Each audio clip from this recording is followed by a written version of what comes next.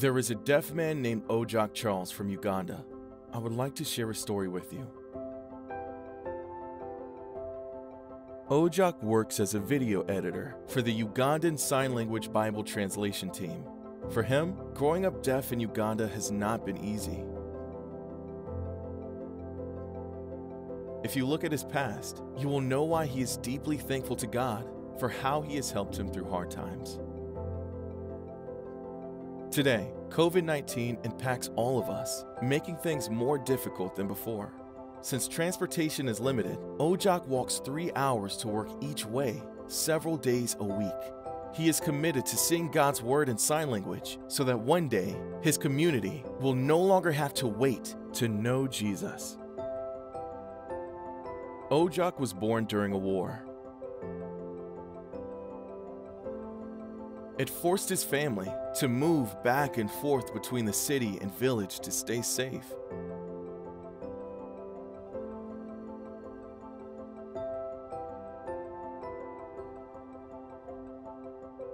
There was more opportunity for them to farm and grow food in the village, but he remembers times when his mom had to hide his siblings and him in the jungle for protection. His deafness was caused by malaria at birth. The doctors tried different medicine, hoping that it would fix him, but nothing could get his ears to work. Growing up, his days were filled with sadness and disappointment.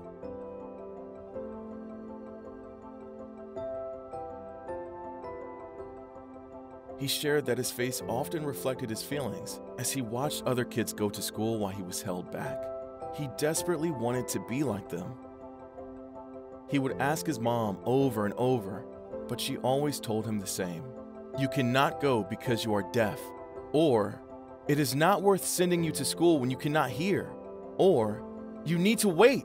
They were poor, and paying school tuition for a deaf person was unheard of, as many thought that deaf people could not learn. His early education came from writing words in the dirt.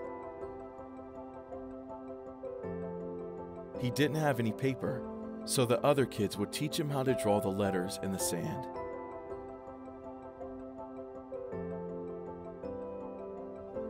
He was told that he didn't need an education, but rather learn how to farm and work the ground. He didn't like doing that. He actually hated farming, as the sun beat on his back all day. But there were no other opportunities for deaf people. One day, Ojok asked his uncle, "Who made the trees?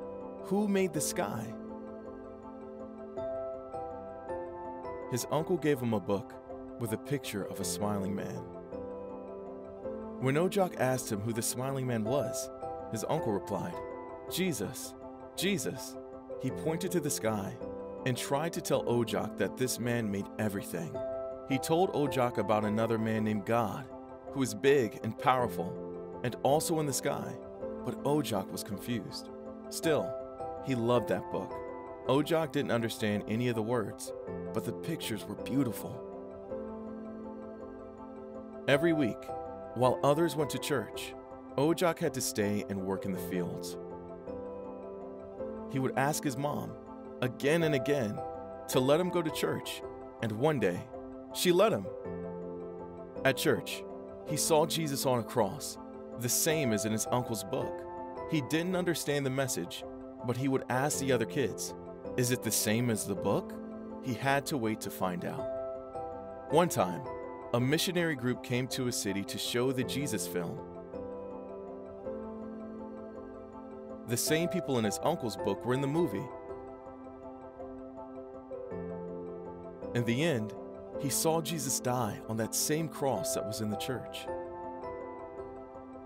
Even though he couldn't hear the words, his heart listened as this man, Jesus, gave himself up for many. At that time, Ojok was 14 and still uneducated. His family had to move back to the city, and one day, while he was out, he ran into a young deaf man. This was the first time in his life seeing another deaf person.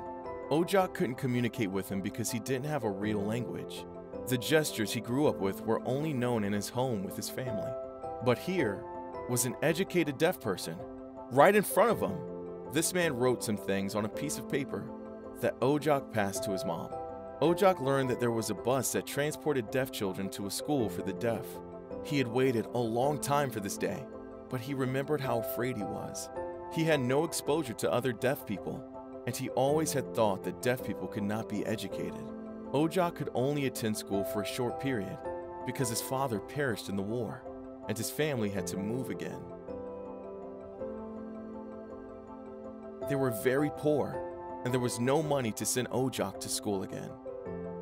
He hung on to hope of something better, and years later, something happened that did change his life. He was a young man in need of employment, and he found a job working for the Association for the Deaf in Uganda. He stayed there for a while and earned an income. Much of what he made paid for his siblings to go to school. The war made everything hard, but he wanted them to look forward to something better for their future. That job led him to other good things. Through a series of blessed events, he attended Kenya Bible School, where his long wait finally ended.